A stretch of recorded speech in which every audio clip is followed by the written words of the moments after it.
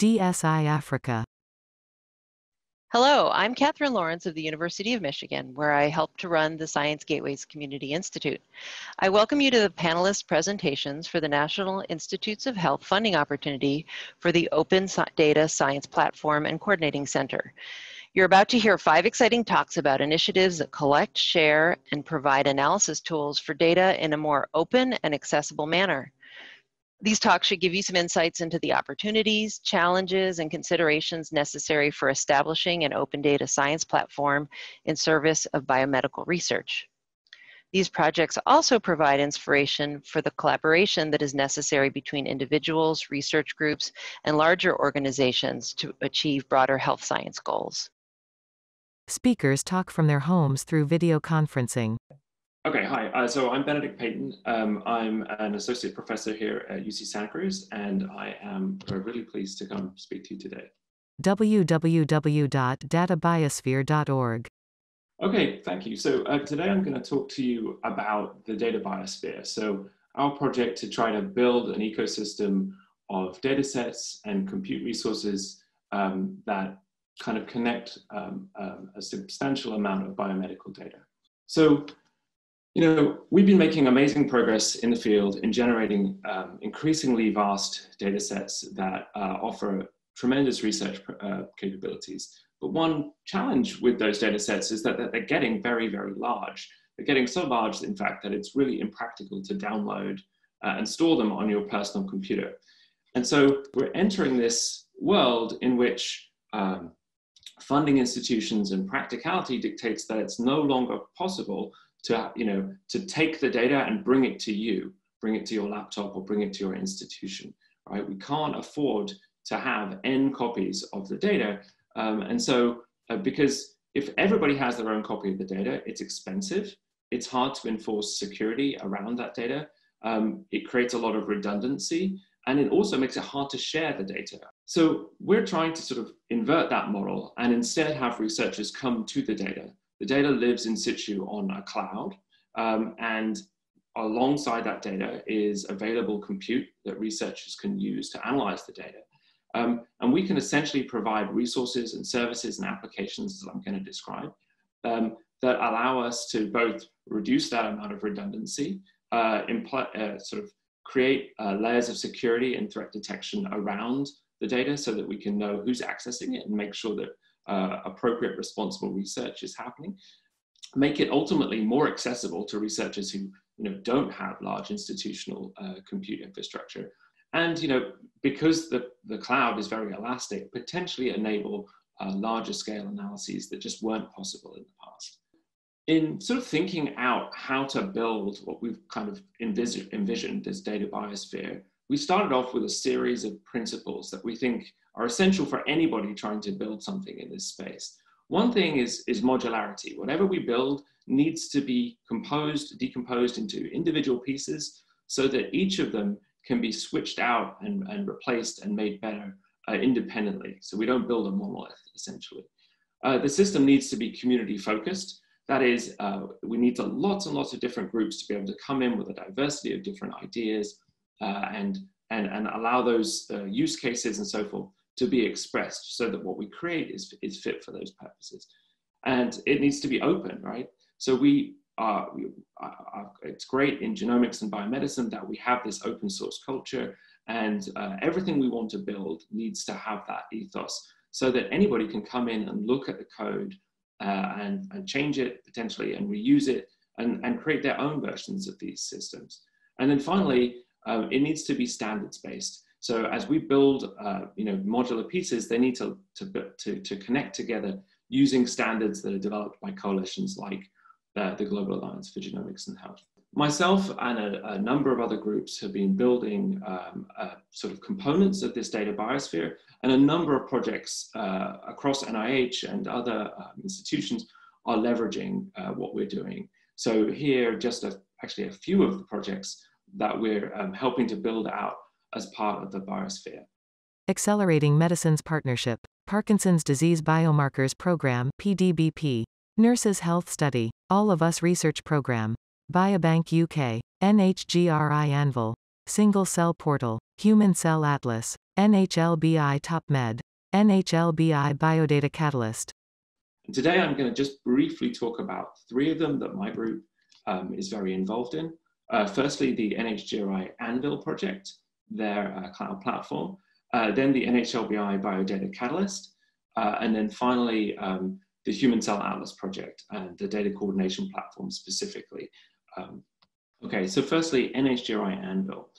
NHGRI Anvil essentially is NHGRI's cloud platform in which they want to store data sets that are generated by NHGRI researchers and make them accessible. It's a cloud-based infrastructure, as I said. It's highly elastic. It enables researchers to gain access to the data, clinical data, data about phenotypes and metadata, and it needs to work around the sort of data access requirements that we have to ensure that only authorized, authenticated research can take place. And it wants to provide a collaborative research environment in which researchers can kind of come together and analyze that data, as I say, in situ. So Anvil provides a number of interesting capabilities. So we have essentially a place to go and search for the data and find the data and query the data. That's Gen 3. We have the Terra workbench environment, which you can think of as being a little bit like Google Docs, but for research on large data sets. So you can essentially bring a data set into a workspace and then with other researchers collaboratively analyze that data. We have the DocStore, which is a platform for creating reproducible containerized workflows and for sharing them and making them openly available. And then we have a number of applications. So you can use computational notebooks like Jupyter notebooks, you can use Galaxy, you can use Bioconductor, and you can do all of that within the Anvil space. And there are lots and lots of capabilities and services that are being added to this over time. Anvil is currently all built out and deployed using the Google Cloud Platform, and operates within a FISMA moderate security perimeter, so that everything that we do essentially has rigorous, robust security guarantees around it, so that we can manage and hold managed access data. If you're interested in Anvil, then please go look at anvilproject.org. From there, you can navigate, find out information about the project. You can go and see which data sets are already in there. We already have a substantial amount of data in there. You can find training materials and all sorts of stuff to onboard you to use all of these different resources. Okay, so that's Anvil, and very much it builds on the components of the biosphere that we're trying to build. A sister project to Anvil is the NHLBI Biodata Catalyst. biodataCatalyst.nhlbi.nih.gov. And I'm not going to go into all the details here, but Biodata Catalyst is basically the same thing, but for NHLBI. And so similarly, NHLBI has data sets that are of very great value to it. In particular right now, the TopMed project, which is a project of 150,000 participants and whole genome sequences for them, organized and a whole bunch of phenotype and metadata.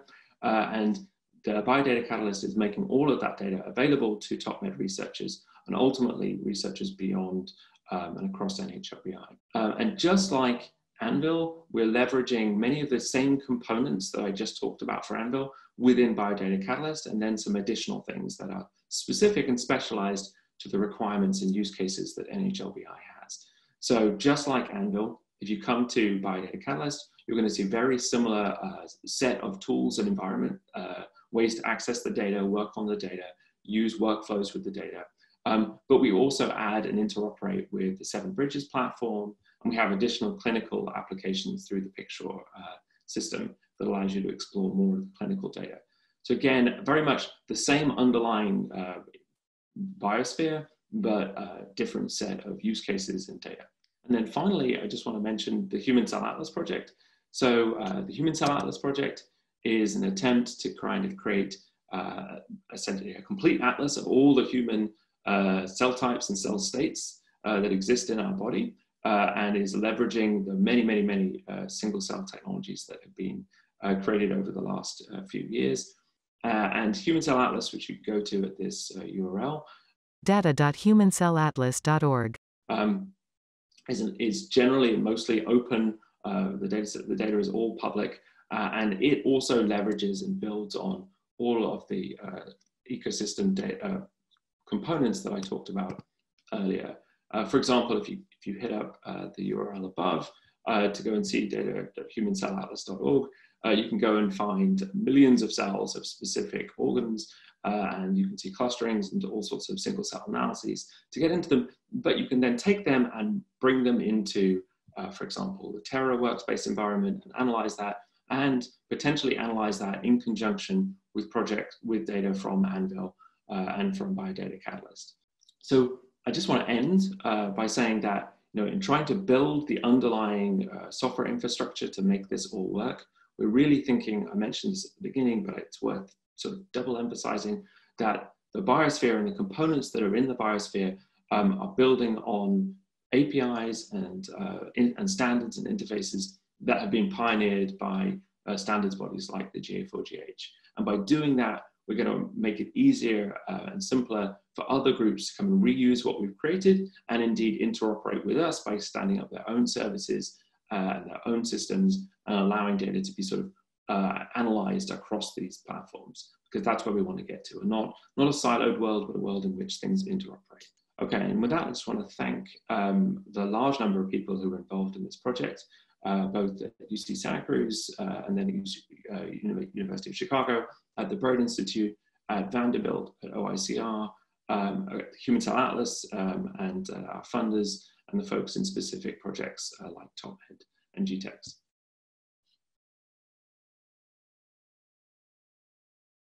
Hi, I'm Nicola Mulder. I head the Computational Biology Division at the University of Cape Town, and I lead H3A-BioNet, which is a Pan-African bioinformatics network. So I'm going to be talking about H3A-BioNet, which is a Pan-African bioinformatics network, and I'm Nicola Mulder. I run this network. So there's no doubt about the importance of African genomic data. This is both human and pathogen data. We have a disproportionate burden of disease in Africa, and the genomes of African populations are very diverse and very different to other populations. And the global importance of this is due to the fact that people and pathogens move around the continent and move around different countries. So I'm going to be talking about a particular case study, which is where H3A-BioNet was set up for the Human Hereditary and Health in Africa, or H3 Africa. This is a big initiative funded by the NIH and the Wellcome Trust, now through ASSAf, to study the genetic and environmental basis for a number of different diseases. You can see there's a list of diseases that are being studied on the left. Cardiovascular diseases, infectious diseases, developmental disorders, mental health, monogenic diseases, microbiomes. And the project involves a number of different components. So they are research projects, collaborative centers, and then the infrastructural components are biorepositories and a bioinformatics network. Now this consortium is generating a huge number of amount of data and samples for more than 75,000 participants across the continent. So this includes phenotype and genomic data for human and pathogens, as well as some microbiome sequence data. Now this data gets deposited in the EGA and the ENA so that it's available to the world, and the samples are being deposited in one of the 3 biorepositories funded by H3 Africa. So this obviously brings a lot of bioinformatics needs associated with all the data and metadata, and so there was a need to build up an infrastructure to manage this data. So that's where H3A-BioNet comes in. So this is an informatics network. It's spread across 17 countries and 28 partners, and there are more than 200 members of this, and the aim was to develop infrastructure for genomics research across the continent. So the role of H3A-BioNet in H3 Africa and generally in genomics projects is to build a computing infrastructure and access to computing, to provide containerized workflows for data analysis and support for these, to standardize and harmonize data so that it's more valuable to the public and to enable meta-analysis, to submit the data to the public repository, so acting as a central data coordinating center, generally to make all the materials and the data fair and therefore accessible as well via a catalog. And on top of all of this, of course, is building the necessary skills to address all of these issues. So starting with the building of a computing infrastructure, so H3A-BioNet from the beginning started putting in computers and servers in various different places around the continent and training systems administrators on how to run bioinformatics applications on this computing infrastructure. We also developed and been working with different modes of data transfer, single sign-on, authentication and authorization, etc. So the next component was really building the analysis tools and the workflows. So we were trying here to focus on African relevant tools and not reinventing the wheel where there were good tools out there already. So we're building an African reference graph to improve variant calling. We've got an imputation service on an African reference panel that can't be made public. We're building many other tools that are associated with using data and transforming that data into biomedical knowledge. To put all these tools together, we've built a whole lot of analysis workflows. So we've built SOPs so that you can see exactly what processes need to be followed for the major H3 Africa data analysis types, which is whole genome, microbiomes, GWAS, etc. And then what we did with those is we then built containerized workflows for each of these. And these are all available publicly on Quire.io and in the GitHub repository. And these have been used for the analysis of various different data sets from H3 Africa, as well as an imputation service that we run and for many of our training programs.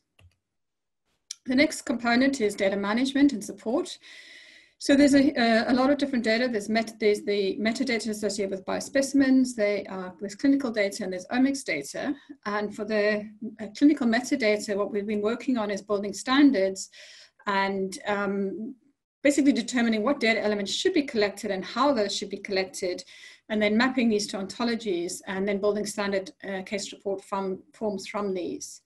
And then post-hoc harmonization is also important because a lot of data was collected before these standards were developed. And so we're also developing algorithms to map existing data to a minimum metadata model. So just as an example of some of the standardized components that we're building, so there's a core set of phenotypes, and that's a standard CRF, we call it. And then we've got module-specific, disease-specific modules or environmental modules, and there's pediatric modules that can be tagged on so that we then build a REDCap data dictionary and templates so that users can come and build standard CRFs from these by adding these different modules together. The other component, obviously, of data is the movement, storage, and submission and access to this data. So we were tasked early on in the consortium to build an H3 Africa data archive and be the coordinating center for submission of data to the public repositories, which are the EGA and the ENA for non-human data. So we built a secure system based on the architecture in EGA, where you have encryption and landing areas and vaults, and then the secure sort of cold storage. And we have, the aim of this is for us to ingest the H3 Africa data once it's generated, and then within the timelines specified by the H3 Africa Data Sharing Access and Release Policy, prepare the data for submission to the EGA. So we've submitted 14 African data sets to the EGA so far, and that's more than 140 terabytes of data. And then obviously we now need to make all of these outputs accessible and findable and interoperable and reusable. So we have, so the data gets submitted to the EGA and the ENA. We've built a catalog, which I'll show you next, to enable searching of this metadata. But the interoperable part, we make sure we've got stable identifiers. We map all the data to ontologies wherever possible. And then we have also access mapping to the data use ontology to show what the access requirements are or access limitations might be. And wherever possible, we adopt GA4GH standards. That's a global alliance for genomics and health. This screenshot is of the new H3 Africa data and biospecimen catalog. So users can come in, search for what data exists in the archive, what biospecimens are sitting in the biorepositories. Once you log in, you can then submit an online access request form, which then gets evaluated by the Data and Biospecimen Access Committee. And then finally, we have a huge training component in H3 BioNet because they are all things data related, and we have a huge number of different audiences, from basic data users to systems administrators and senior bioinformaticians. So we have a multimodal approach to training. This is training trainers to ensure long-term sustainability. We run face-to-face workshops. We've organized more than 30 face-to-face workshops so far. We host interns. And then our flagship program is actually a live online training where we have remote classrooms and live online training that reaches up to 1,000 participants at any one time over a 4-month period. We also run hackathons and data jamborees, which are very goal-orientated to come out with either analysis or a new tool. So in summary, we've developed expertise in genomic data analysis, workflow development, data management, data harmonization, got a lot of experience in building REDCap clinical databases now. And then the tools that we've developed are to pull all the data together in a data sciencey kind of mode and convert the data into knowledge and then ideally finally into application. We've built the related infrastructure that you require for all this to happen, including the computing, the workflows, the storage, and just moving of data. So though this was primarily focused on genomics for humans, this infrastructure can be extended to all other kinds of biomedical data very easily. With that, I'd like to acknowledge the ASSAf Consortium. The project's divided into different work packages led by these work package chairs and co-chairs. We have a very able and competent technical team at ASSAf Central at UCT, and I'd like to acknowledge the funding from the NIH Common Fund. Thank you for your attention. So good day, my name is Susan Veldsman. I'm the Director of the Scholarly Publishing Program at the Academy of Science of South Africa. My program is involved in the research of research outputs in South Africa, research and integrity, and we're also involved in open science, not only in South Africa, but also have a Pan-African focus through the academies in Africa as such. So this afternoon, I would like to talk about a project called the African Open Science Project. This project was an outcome of the International Science Council's document, Open Data in a Big Data World. It was a 3-year project running from October 2016 to October 2019. So the first phase, namely the pilot phase, has come to an end now, and we are currently busy setting up phase 1 of this particular project. It was funded by the Department of Science and Technology through the National Research Foundation, and it was managed by the Academy of Science of South Africa. This pilot study had 7 very specific deliverables it had to deliver to the donor funder, namely that we had to establish an African Open Data Forum. It's a little bit deceiving if you look at our title, namely the African Open Science Platform, because I'm sure in this audience that we're speaking to in this particular panel, it rings a bell of software and hardware and infrastructure, etc. But it wasn't in the pilot phase. Our main goal was actually just to establish a forum whereby we could create a place where African scientists and researchers could discuss open science and open data as such, and also a forum in which we could connect the dots, because that was the main focus of this project, is to connect the activities in terms of open science and open data on the African continent.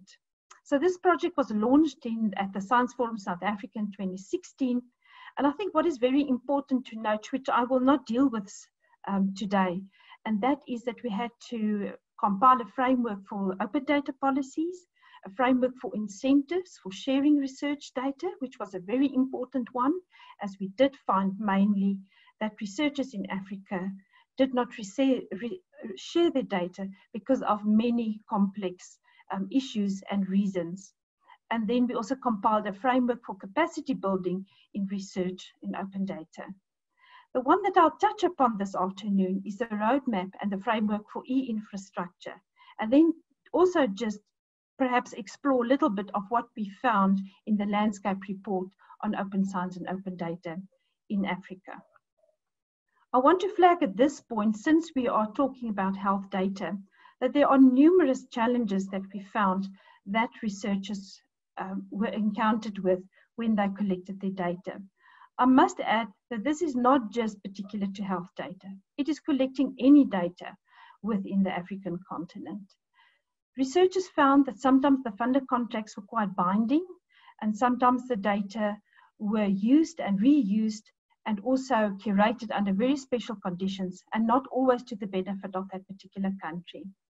There was also a delay in sharing data that was collected. There were gaps in the data. There's a lack of adherence to international standards. There was uncertainty about the intellectual property rights, who was the data owners, and is this data to be trusted?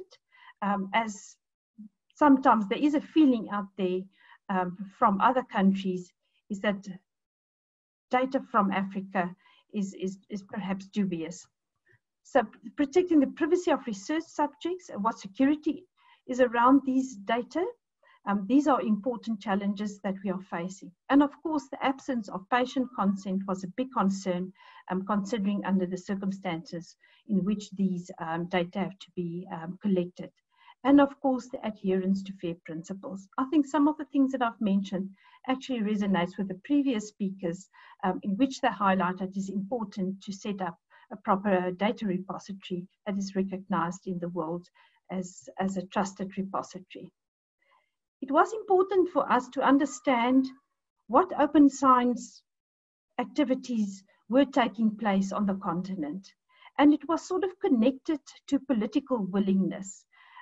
We struggled with the word political, but in the end, it is governments that funds research and development within the particular countries. We also found that research is funded in Africa through external resources and not necessarily through governments of the particular countries. There were a few countries that we could see that there were movement from the governments to fund the research and development. So we developed a particular grid to understand where would it be sensible in planning this project further, where we could start discussions on open science and open data and collaborative projects. A map of open science activities and political willingness showing numerous African countries and open science activities taking place within them. As you can see, some of the countries of Africa, there are high density of these particular dots. And that was quite indicative to us that those countries were in a particular position and perhaps more ready than other countries to start discussions on open science. We did find that there were many open science, open access, and open data projects on the continent. They are decentralized and not very visible to the outside world of many reasons. If we look at the registries where you can actually register, for instance, your data repository. They were very low on the radar, and Africa is not very well in enhancing its footprint into the world of sharing data as such. African ICT landscape. This to me is a very important map showing connectivity in Africa. This is a map depicting the research and education networks which we consider as being very important when we start to talk about infrastructures, connectivity, collaborations, sharing of data, etc. So what we have here is on the eastern side of Africa is a very well organized group of countries. They group themselves under the SADC, the Southern African countries, not only politically, but also geographical. That's the oldest consortium of research and education networks in Africa. You can see they're very well organized, not also in terms of high performance computing centers, and then the SKA. Square Kilometer Array. In other words, astronomy, to which Professor Russ Taylor would talk about in his talk. And then science gateways, you can see that the population thereof is much higher in the southern countries.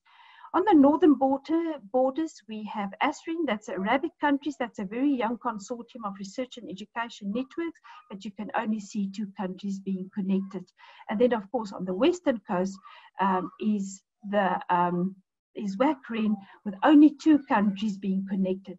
So you can see that there are still many countries in Africa not connected to research and education network. And when we start talking about collaborations, that these connections are extremely important. There are also a lot of discussions about what are the possibilities of mobile connections to deliver on these data sharing and collaborations as such. This is a graph that shows you that in 2016, 70%, I think maybe let me just retract and say that we know that the mobile connections in penetration in Africa are very high. But if we actually look at the breakdown, 70% of it is 2G. And if we look at 28%, it's 3G. And we look at 2%, it's 4G. And it's only from 2020 where Africa started to look at 5G as a possible mobile connection mode for Africa. But still projections are that it will going to be very low. And the penetration is also not what initially was thought. And mainly for the moment is because of the cost of mobile connections in Africa as such. So if we just scan through the infrastructure challenges, I think it's a very sort of a gloomy picture that I'll be showing here, but I think it's important if we talk about data sharing. The previous speaker, Benedict, talked about some wonderful ideas that crossed our mind when we looked at possible solutions for Africa, but the situation is still dire. So there are selected governments who has a very low awareness of the value of research and education networks. And some networks, as I've shown you, is not operational with low and even no budgets. The biggest problem is that commercial public internet service providers is a threat to research and education networks. And whilst the research and education networks do far more than just being an ISP, there's a huge monopoly by these commercial public internet service providers, especially in Central and West Africa. So much so that they closed down the access to cable landing stations and they would not allow other competitors into the market, keeping the costs extremely high in terms of the connectivity. Power outages on the continent interrupting the internet service delivery is rife. It is a common problem in the countries. And of course, when we interrupt internet services, we also interrupt science. At one stage, we did think that cloud services would be the ideal, considering that all the hardware and software is sitting in the cloud, and it can be pushed to the researchers' network in terms of the access. But again, it is very expensive. We do find that in the 3-year period that we were looking in this project, that the costs are coming down and there are more role players in this field. So the competition based are much higher.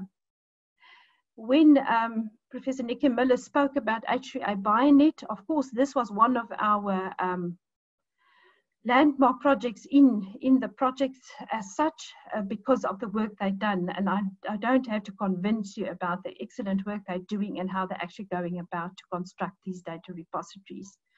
But they're making also use of medium-scale server infrastructures, lots of problems about the data not being trusted, and of course the infrastructure is not funded. So the sustainability and the maintenance and the curation of the data on those platforms are highly problematic. We also find that researchers have a small number of computer workstations and that sometimes even donated servers and software are already outdated. Data management is also a main problem. Data management plans are not the norm, and that's due to the lack of policies and funder requirements within these particular countries. And the biggest problem is that there's a lack of centralized secure infrastructure that makes collaboration and data sharing and storage impossible in some cases. Just for your information, we only have one core trust seal repository on our continent and sitting right in Cape Town at UCT. So there are few repositories that use proper data repository software or science gateways, and that they have tailor-made for their purpose. And of course, the non-adherence to international best practice regarding persistent identifiers, metadata, licensing, intellectual property rights, data citation, archiving, and backup of data is still problematic, and still we need to raise awareness about these very important issues when setting up repositories. There's no incentivization to share data, because the researchers want to exhaust publication possibilities before they actually share the data. And of course, the training of the researchers in their new role of data collectors and curators are also very important. And because suddenly researchers are expected to be knowledgeable and trained in these areas as well. So what is the key then to a future African open science platform? First, and very important, is the collaboration, not only among countries or institutions and projects, researchers and funders. Resources need to be shared, and we need to ensure that there's a free flow of data, research, and the knowledge. For me, very important that I've learned right through this project is the trust in relationships. We have to build trust. We have to be open and we have to be transparent. Researchers want to trust others for having their best interest at heart and not because of the profits they can make from the research being conducted in Africa. It must be researcher driven. Right at the end of our project, I think that was the biggest missing link in all the work we did, is the fact that researchers were not necessarily included when setting up the infrastructures to collect the data from, and the needs of the researchers need to be addressed. Infrastructural investment, and we have to keep momentum in the activities that's already taking place on the continent. We need strong leadership, and we need to build on the knowledge that has been gained over the last couple of years. I want to thank you for this time and this opportunity to participate in this discussion, and very specifically our funders, the South African Department of Science and Technology, and Mrs. Ina Smith, who spent much of her time in the 3 years to make a success of this project. I thank you very much. Email, susan@assaf.org.za.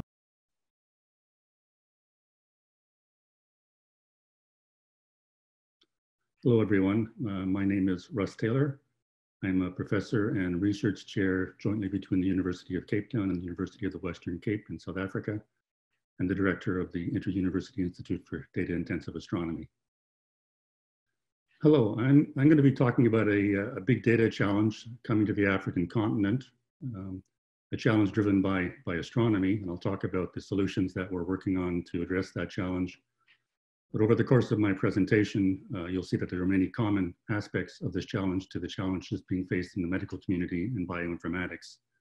And in fact, we are currently working with bioinformatics researchers and adapting this technology for their research. So the challenge coming to Africa arises from a big astronomy project in radio astronomy called the Square Kilometer Array. This is a large global mega science project involving 12 countries around the world. Africa plays a key role in this project because a major part of the infrastructure for this telescope is coming to the African continent. And that's shown on this next slide, where I've depicted in yellow on the African map the locations of the infrastructure elements of the Square Kilometer Array as they will be deployed out over the next 10 years. And you see that infrastructure spans everything, many countries in the southern part of Africa, out into Madagascar and Mauritius in the Indian Ocean, and Kenya and Ghana in the northern part of Africa. So it's a highly distributed project involving many stakeholders on the African continent. And it also involves very large data. In this slide, I'm showing a plot of the scale of data sets that are being created by major astronomy projects. That's a function of time, where the size of the data is plotted vertically on this axis, logarithmically. So a straight line on this plot indicates an exponential growth in data. And you see over the last 2 decades, from about 2000 to 2020, there's been an exponential growth with a doubling time of about 2 years. And that growth has happened largely outside of Africa, well, entirely outside of Africa, primarily in North America and Europe. And you also see on this plot that there's a kink in that curve starting right about now with a faster growth over the next 10 years, the next 20 years. And that growth is happening in Africa, largely driven by the Square Kilometer Array project. And we need to develop solutions in Africa for dealing with that data if African researchers are going to be part of the research leadership in these astronomy projects. So that's our challenge. The other aspect of this challenge, of course, is that by moving towards these large global mega science unique projects, we have a dynamic in which the entire global community is going to be given access to this project, and this project will address large key science challenges in astronomy, which are of interest to large global teams. And so we have to have a situation where this telescope's producing these very, very large data sets, eventually exascale data sets, and teams all over the world are going to want to work on it. And as you heard earlier in this, this panel, this is a common challenge to bioinformatics and biological research as well, that we have data challenges and distributed teams all working on the data. And there's no way that every researcher can have this data on their local computer. So we're facing a different dynamic in terms of how to do science, both in terms of the technology and the sociology. This challenge was already recognized almost a decade ago now. And I'm showing here a quote from a book written by Al Gore, a book entitled The Futuristic Drivers of Global Change. The quote reads, "What to do? To develop a new generation of computer technology to store and process the data soon to be captured by the Square Kilometre Array, a new radio telescope that will collect each day twice the amount of information presently generated on the entire World Wide Web." You recognize that projects like the Square Kilometre Array, which are going to capture every day twice the amount of information currently on the internet worldwide, means we have to do things differently. And we need to harness the technologies of the fourth industrial revolution to solve this challenge. And one of the new modalities that is being opened up by these new technologies is the ability to collaborate on projects among diverse and distributed teams. We no longer have the old model of hierarchical in-house solutions to problems, but we now can harness the diverse talents of a global community if we can provide them the means to work with the data and to bring their knowledge and expertise to bear on the problems. So that's the challenge that we're facing. And we see cloud computing as one of the key elements of the solution to that challenge. And we have established in South Africa a cloud computing facility dedicated to data-intensive research. It's a custom cloud that we built in-house in South Africa. It's called ILIFU. ilifu.ac.za. And I am the project lead on that project. And you see in the bottom of this slide the logos of the partners. We have 5 South African universities involved in the project. We have the Square Kilometre Array project. And we also have the South African government through their National Integrated Cyber Infrastructure System and strategic plan. So between all these partners, we've jointly funded the development of a cloud to work with big data driven by the problem with the Square Kilometre Array. ILIFU, program priorities. But in fact, with the ILIFU, we've targeted 4 strategic areas to address. Of course, the key one is astronomy, solving data-intensive priorities for the projects leading up to the Square Kilometre Array. We're also working with bioinformatics researchers at the University of Western Cape, at the University of Cape Town, and Stellenbosch universities. The lead University of Cape Town researcher is Mulder, who you heard earlier in this talk, and some of the work she talked about is being done on the ILIFU system. We also have a team working on research data management, how to effectively manage the data outputs of the science programs. And we're also working on the next step in technology, which is to federate this cloud among a globally distributed network of cloud providers to build an international network and a commons for working with big data and astronomy. So this graphic sort of shows you the modalities and with which the cloud provides services to the researchers and how we empower the end researcher to work with the big data.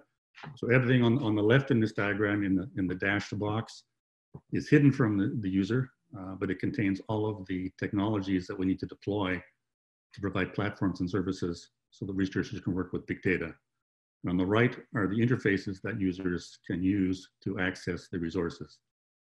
We have, like you heard earlier, in the bioinformatics domain, we have a Jupyter Lab environment, which allows users to fire up as a web service, a programming environment, which provides access to the virtualized computing environment in the cloud, and also all the data for which a user has authorization to access. So all the computing power and the platforms and the data are hidden behind the Jupyter interface. So there's a very powerful computing environment that they're tapping into with the interface. For the real geeks, we have the command line shell access. We also have the capability for projects to manage their own resources and users through an OpenStack tenant environment. And we've developed a visualization system, a server client model for visualization where all of the heavy lifting happens on the cloud, but the user interfaces this through a web environment. So you can visualize tens of terabyte sized data sets with your iPhone if you wish. So that's the basic architecture of ILIFU and the way users interact. This is a plot showing since the launch of ILIFU in 2018, the growth of our user base. The blue graph shows our astronomy users, and the red graph shows our total users. And the difference between astronomy and total is the bioinformatics use of the system, which you can see is growing with time, and now represents about 10% of our users. I like to show this plot because it shows the distribution of users on the system by country and institution. And what you're seeing here is that about 70% of the users are from within South Africa, but 30% come globally, primarily from the UK, the Netherlands, the USA, and several European countries. And when the SK project came to Africa, there was a concern that we might be confronted with the old paradigm of the African science and engagement with the international community, where data is produced in Africa, but then shipped offshore to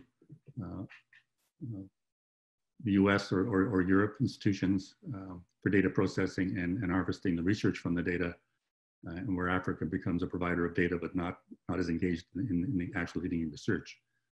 So this graphic shows that what we set up here is a cloud system, which actually is servicing users in South Africa and empowering users to work with big data, but it's also a system that's used globally by our collaborators on these projects. So it models both the fact that we are building a system that empowers African users, but also it's a global partnership and involves research with institutions around the world. An important aspect of this system is the training aspect, which demonstrates two things. One, the capability to reach out anywhere in Africa to bring researchers to the data, and also the great opportunity for empowering and exciting a new generation of researchers all across Africa in this new paradigm of working with big data sets and doing research. So what I'm showing here is an event we hosted in Madagascar last year. And you see a bunch of students clustered around a table in basically a hotel in northern Madagascar, using the hotel internet to connect to the ILIFU cloud and running big data problems on that cloud. And so basically, you don't need great connectivity to work with this data. You just need connectivity, basic connectivity. Mobile connectivity is enough because all the heavy lifting is done in the cloud. And so this provides access to researchers anywhere in Africa to working with the big data sets. And here's another picture of a similar kind of event we hosted in Botswana also last year. So it really is a powerful new paradigm for enabling end users to work with big data and without having to have massive resources where you are. The other aspect of the cloud is, of course, the impact on open science and reproducibility. It's recognized. I'm showing here some excerpts from an article in Nature and notes from a conference at the Turing Institute in the UK in 2016, about how the cloud opens up a new possibility for open science. The fact that the execution environment is virtualized means it's decoupled from any particular hardware or any location. The fact that we can capture all of the software and the data and the execution in a container means that it's transportable to any other cloud around the world. So it offers a technology to underpin a mode for open science around big data sets. And we've begun a conversation with global partners about building a federated cloud environment, which would not only build a common ecosystem for working with big data sets and astronomy, but also be a platform for this open science mode where we can distribute and reproduce scientific results anywhere within the federated cloud environment for researchers. I'll just wrap up by, you heard earlier from Susan Veldsman about the African Open Science Platform.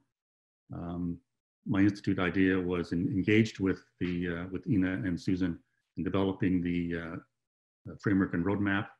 And we believe that cloud technology and federated cloud technology will be a key underpinning to building the kind of platform that we need for open science in a Pan-African context. We are looking forward to working with the Open Science Platform project to make that a reality. So thank you very much for your attention. I think that developments in Africa are happening quite rapidly, and we are working to solve big data challenges in astronomy, which will directly transfer to the kind of challenges that you're facing in the medical and bioinformatics regimes.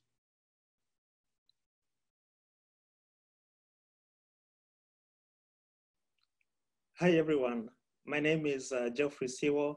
I'm a research assistant professor at the University of Notre Dame Center for Research Computing and the Institute for Global Health. My talk today is going to focus on how we can think beyond open data, think about how to connect people, computers, and the various emerging technologies like artificial intelligence and machine learning. My talk will focus on 3 areas. First, I will share a personal story on why I believe that open data is so powerful and will transform science in the future. Second, I will talk about how thinking about this concept of open science and connecting it with the ability of computers to basically bring together hundreds of people across the world to work on the same problem can help us solve some of the most important biomedical problems faster. And then finally, I'll talk about some of the technical barriers that we might face and how we can address these. And I hope these are issues that we'll be able to discuss during the panel discussions. So let me take you back to 2002 when I was an undergraduate student in Egerton University in Kenya. And back then I became very interested in understanding how virus-like elements in the human genome might interact with HIV. So this was an idea that I couldn't obviously test in a lab. So I went to an internet cafe where I could basically access open data. So open data composed of human encoded endogenous retrovirus elements, as well as openly available HIV sequences. And with this data, I was able to test an hypothesis of how HIV could potentially interact with human endogenous retroviruses. And after getting some interesting results from this work that I did back then, it was accepted for a presentation at a conference in Chicago. And actually, Anthony Fauci became my hero back then because I wrote to him an email asking him to support me to attend this conference. Unfortunately, through the help of his office, I was able to attend this conference. But the most important lesson I learned from that was that open data can empower anybody in the world to solve important problems, even with limited resources. Let's fast forward to what I'm doing today, which is basically exploring ways through which we can use the power of the internet to bring hundreds of people across the world to work on some of the most important biomedical data problems. And I'll give one example of what a project we call the Malaria Dream Challenge Project.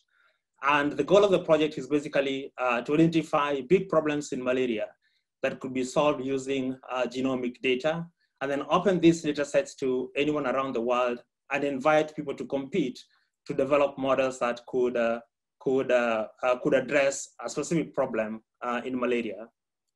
So this is basically a means of crowdsourcing. Crowdsourcing has been successful in many other areas. And so last year we organized the first Malaria Dream Challenge, whose goal was basically to ask anyone around the world to try and build computer models that could take in gene expression data of malaria parasites across the world, and then predict whether those parasites are sensitive or not to a key antimalarial drug known as artemisinin. And so from this crowdsourcing event that we organized, we learned some very important lessons that I think are applicable across a broad range of areas. So some of the most important lessons we learned is that when you take a problem with data and open it to basically anyone in the world, first of all, you get a huge diversity of solutions that you as an individual or your lab or your company could not have imagined before. So in this particular Malaria Dream Challenge that we organized, about 360 participants from 31 countries were able to engage in this project in a period of 3 months. So this is a level of productivity that you can imagine that even the biggest company in the world cannot employ hundreds of people to work on the same problem. In addition to that, we also got a wide variety of solutions. So for instance, there were 60 different pieces of code that were submitted addressing this problem. There were approximately 100 models that were also submitted to address this particular question. So this is a very powerful approach of solving biomedical problems using open data. But of course, it requires that those data be openly accessible.